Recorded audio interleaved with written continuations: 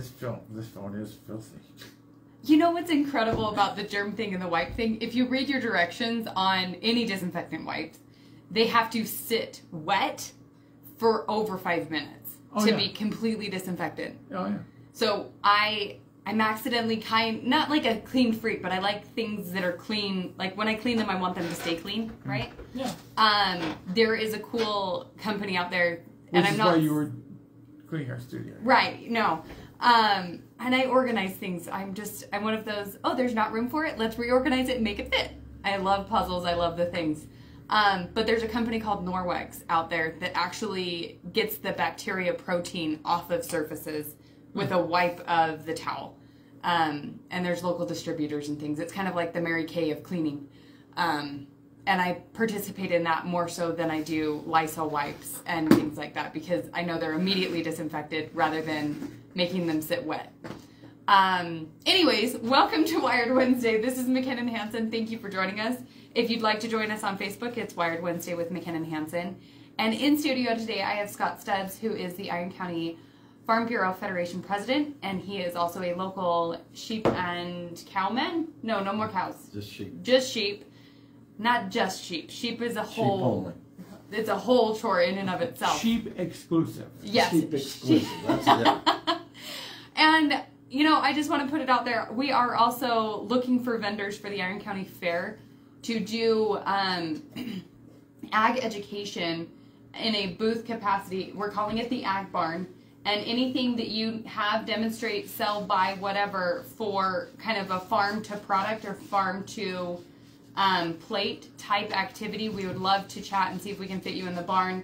I know a few Parowannites that would love to participate already. So if you guys are out there, or if somebody knows anybody who really takes a farm product and goes all the way through to the product, that would be excellent. Or anybody that has any educational thing to kind of go along with where your food comes from and things like that. We'd like to get all things agriculture in the barn. In the barn. Perfect. So, over this last kind of week, I've been really curious about my genealogy. And in Iron County specifically... Oh, I know some people that can help you with that. I know. But it's really curious to me. You know, I know a lot about my genealogy, considering my age group doesn't really... It's not their forte, right? They don't do a lot of research. They don't pass stories on. Or if they have, they've forgotten them, you know, and those types of things. So I got looking into my genealogy specifically, and... my family goes back to 1851 in Iron County, and that means something. We were some of the founding families of the Parowan Valley, who then moved later to Cedar Fort and then established Cedar City. And Parowan still holds the county seat. Yes. Right? Yes. And originally our county was named the Little Salt Lake Valley, or Little Salt Lake County. Because of the Little Salt Lake in Parowan, right, Scott? Right. So it's really incredible how my family goes back almost 200 years, so 180-ish years, and that's at least, I want to say at least 7 generations.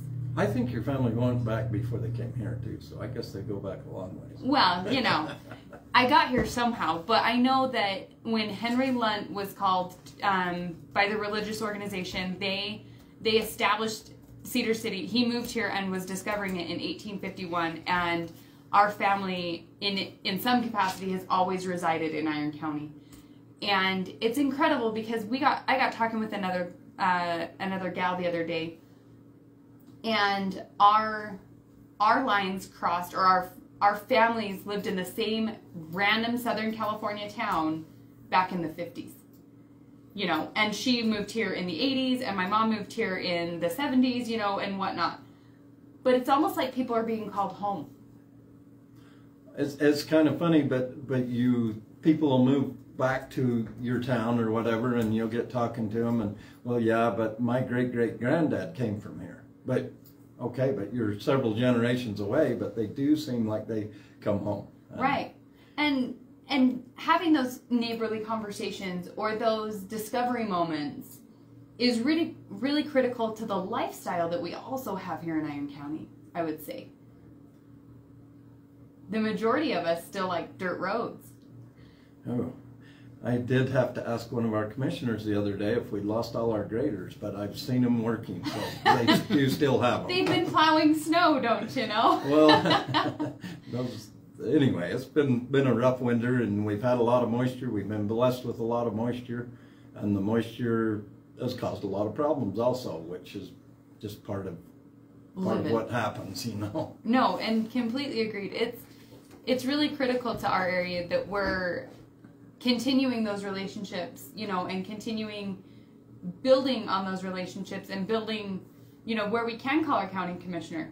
We have their direct line of, hey, what's going on? I didn't see that this was done. Or, hey, did you know there was a 10 by 10 pothole on such and such road? You know, you go through that, but that kind of still happens in Iron County. Yeah, our commissioners, if you work with them and talk to them, they are very receptive to you, and they will try and help you, you know, where they can. Which goes back to relationships. Yes. Right? Making sure we have critical relationships built on trust, right? Yes. Not fear, not scarcity, not anger, but those relationships built out of genuine good, you know, to progress Iron County in those. So to go along with that, right now water is a big discussion, and I mean it's hard to believe with the record snow year we've had and everything, but water is a problem here, and we've got mayors of about every town in Iron County working with farmers, with citizens, trying to take care of our water and get more out of it, and it's really encouraging to see them all come together and push for the same thing. With that, I kind of wanted to talk a little bit today about what's going on in our mountains and on our desert ranges. There's a lot of water restoration projects going on, range improvements you can call them, and you think, well, that just benefits the livestock.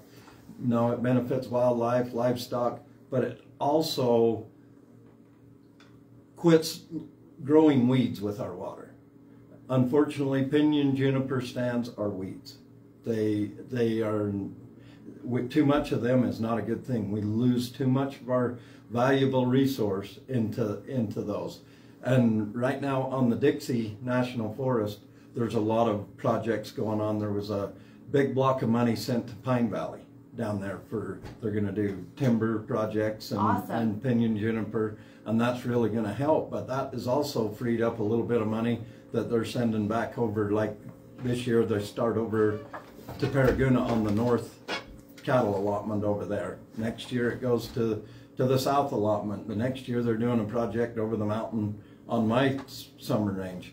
But all of this is very important to maximize our water. That's what we need to do, is maximize the flow of our water to get it in the aquifers and where we can use it. I understand, in fact, I just put up an article on our website yesterday that the DWR just had allocated to it $3.4 million for wildlife habitat and waterfowl habitat improvements, and I'm sure some of that will come to the Parowan Front one.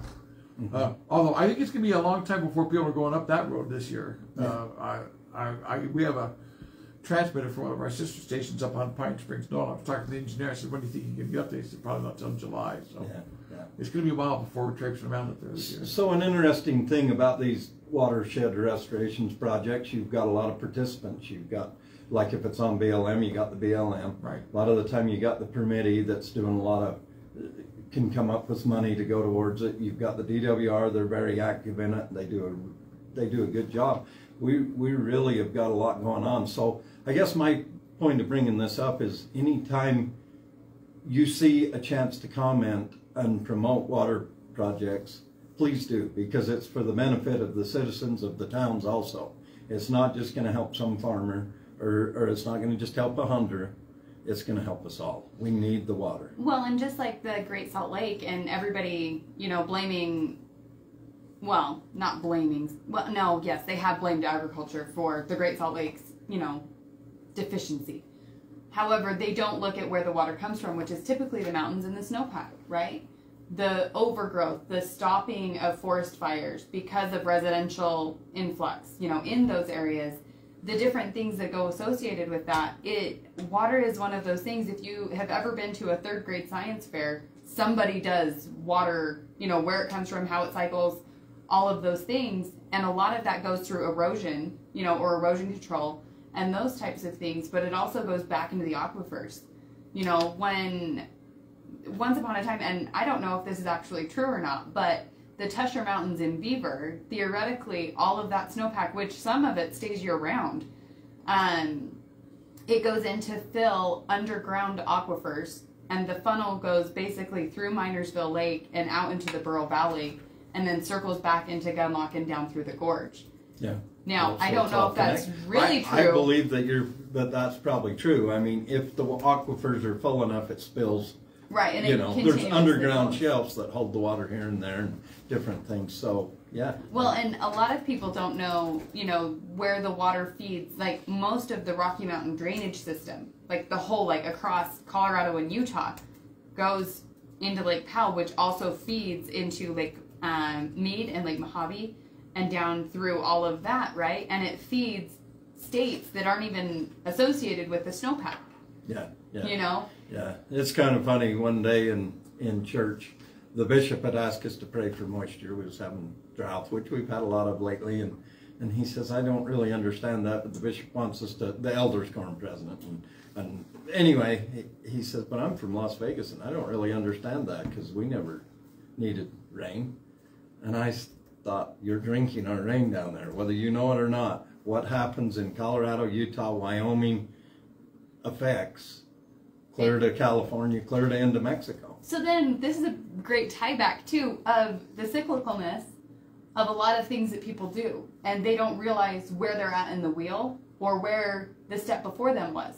So let's take a sheep, okay? What products does one sheep produce?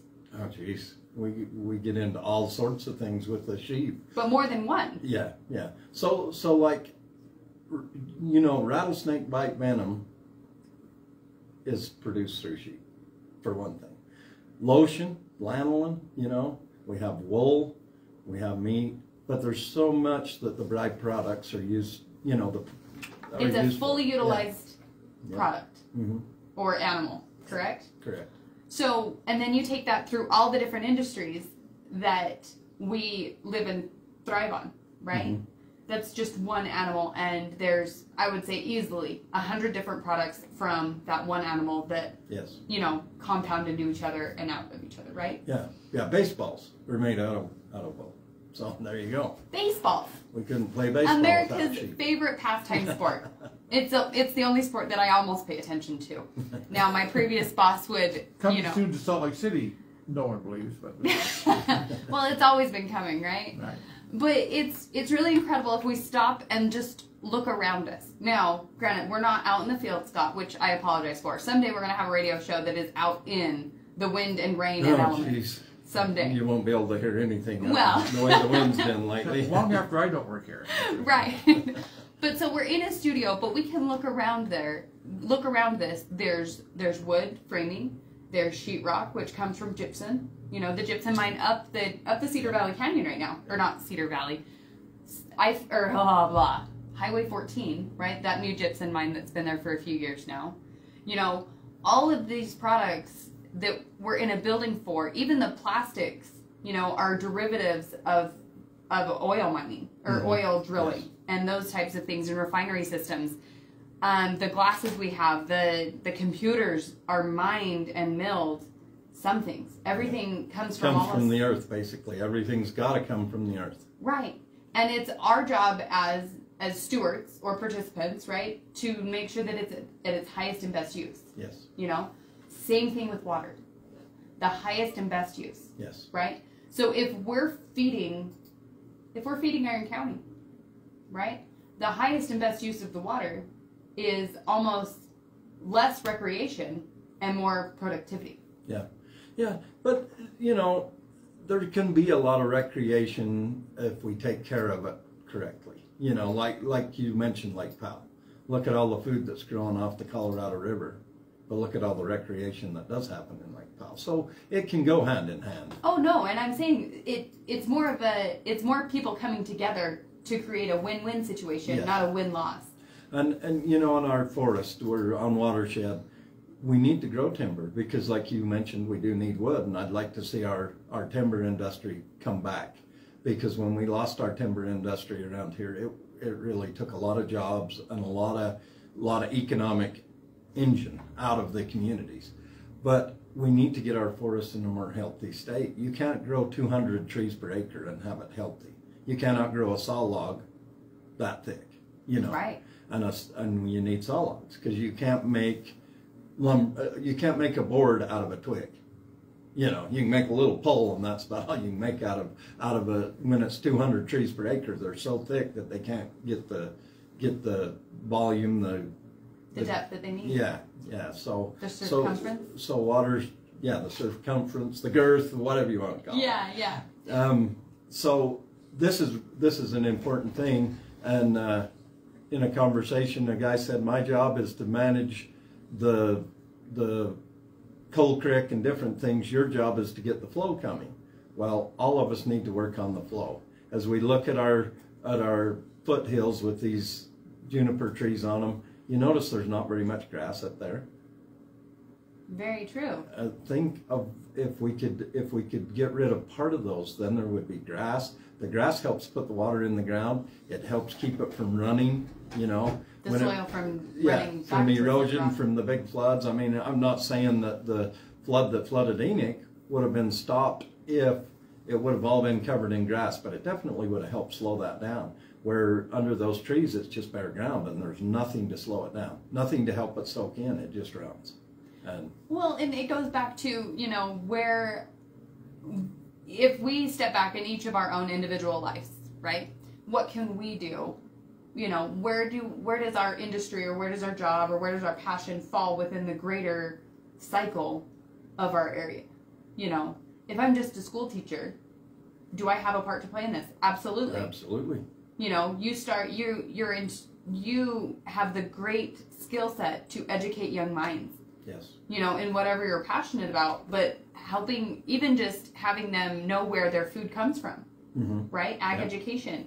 Or did you know trees do this? Or did you know that this area produces X, Y, and Z? You have a huge skill set in that. So for those of you listening that don't think you have a part in this, you can find your part somewhere. Oh yes, everybody has a part to play in the things that we need to make our lives go on as they are.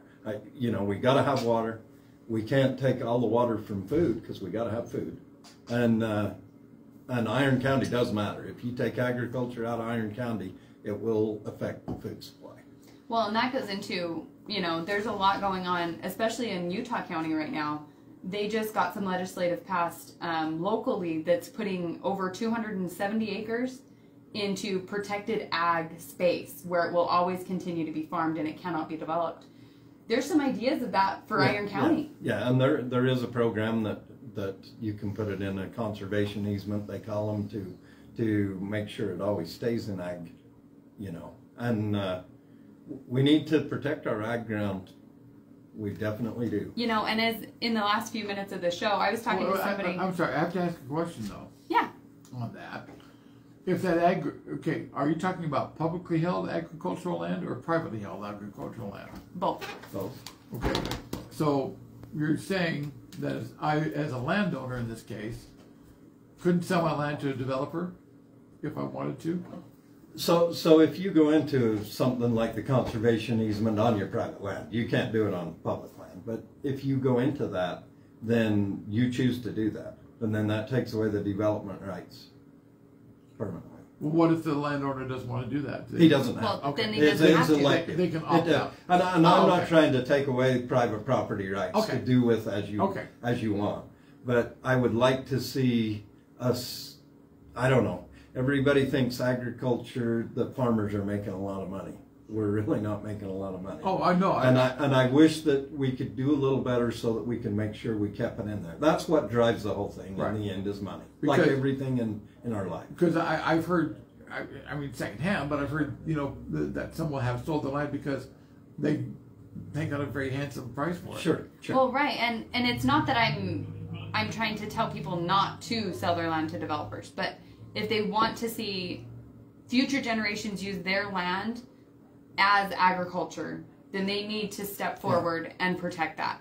Yeah. There's some families in the Federation that I know of that are going on their 7th and 8th generation farms. Mm-hmm. And so to be able to protect that for future development, because we never know whose mind's going to get changed, then you can start with small steps like putting it into a conservation But it's got to be something, whoever controls that, because it is their private property. They've got to choose to do it. And I wouldn't support any other way, but I are very concerned as I see our farm ground being built on and stuff. How food production looks in the future, who knows?